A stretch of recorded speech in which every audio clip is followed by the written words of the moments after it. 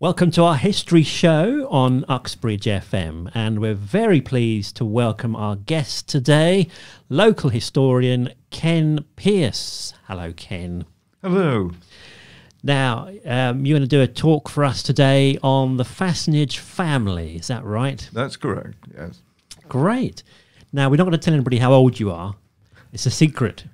But you made it up our stairs, which is great. And all right, let's learn about the Kate's family, the Fassnidge family, when you're ready. Right, thank you.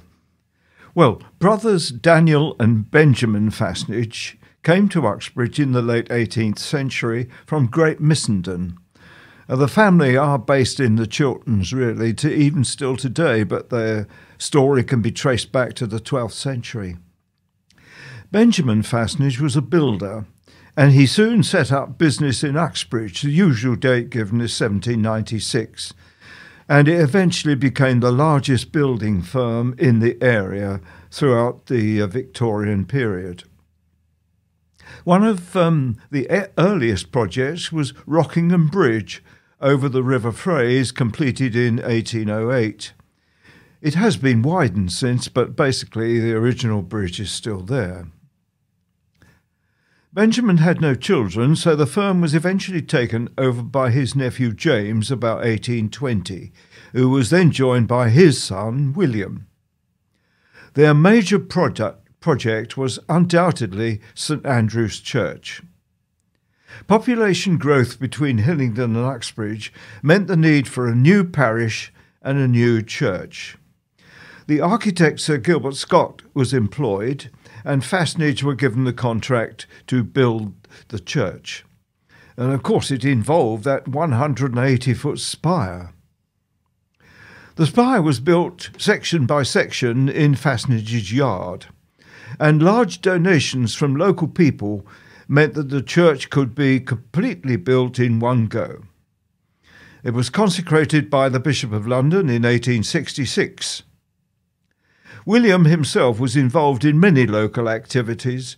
He was trustee of the local charities and a supporter of Uxbridge Football Club. In 1888 he purchased the public rooms. There was no town hall in Uxbridge, but this building, at the junction of High Street and Vine Street, was opened in 1836, paid for by 4 local businessmen.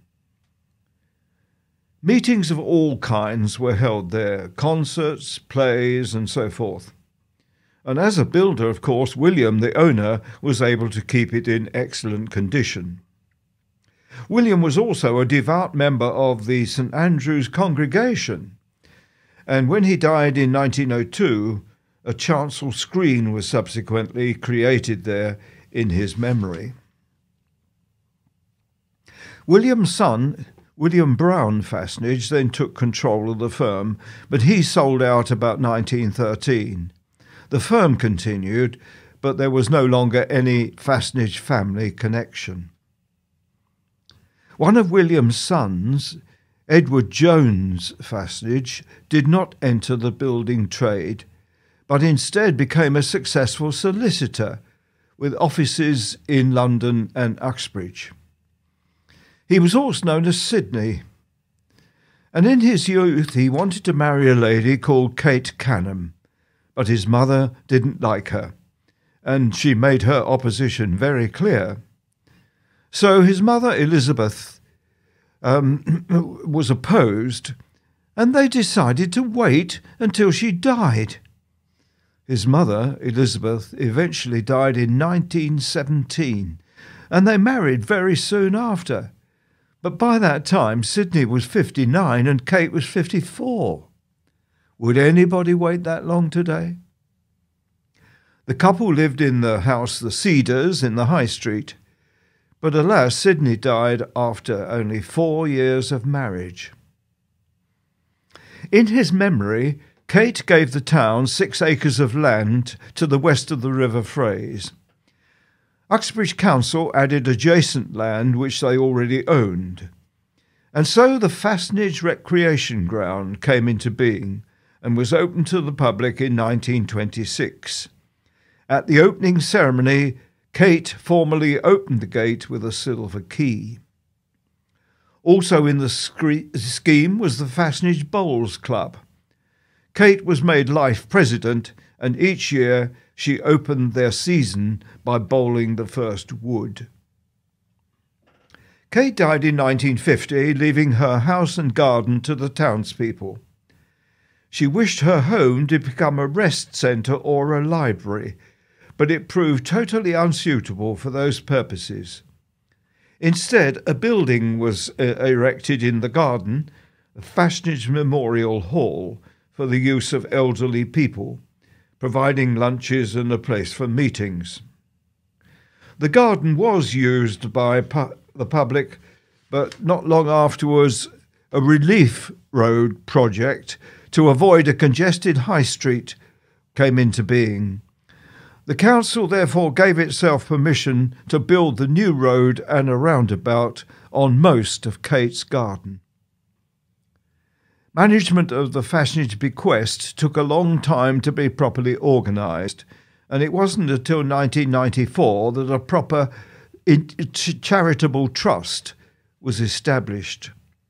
More recently, the trustees have financed the building of a residential tower block called Panorama on what was part of Kate's garden. The ground floor has become the new Fassnidge Hall. In 2013, it was revealed that Kate's grave in Hillingdon Cemetery was in a dilapidated condition. So Crescent Building Supplies of Hillingdon generously paid for the restoration of the memorial. And there, ladies and gentlemen, is a glimpse of the Fassnidge family story in Uxbridge. Well, thank you very much, Ken. That's quite an enlightening some knowledge you've got there. I wonder if what Kate's feeling would have been were she here now and she'd seen the dual carriageway through the back garden. Yes, it doesn't bear thinking about. I call it civic vandalism. Oh, well. Right, thank you very much, and we'll have another talk shortly